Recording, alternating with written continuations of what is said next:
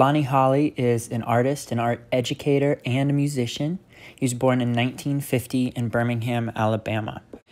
During this time, there were Jim Crow laws, which were laws that legally segregated people based on race.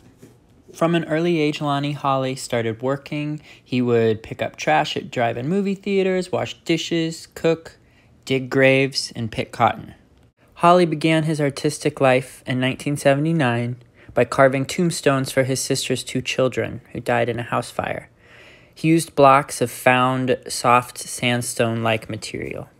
This inspired Holley to create, and so he made more sandstone sculptures. He started making paintings and making recycled found object sculptures, so sculptures made from things that he found that had been discarded.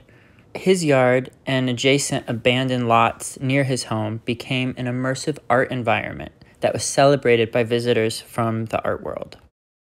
In addition to being a sculptor, a painter, a builder, an all-around artist, Lonnie Holley is also a musician.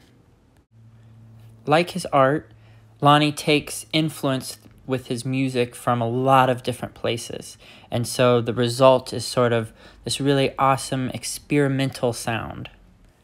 I'm going to post 2 video projects inspired by Lonnie Holley, but before you watch either of those, I ask that you please watch the 2 video links that I've attached to this video description, where Lonnie Holley himself shows you how to make a sandstone sculpture, as well as a found object assemblage sculpture, meaning something you make or put together out of materials that you found.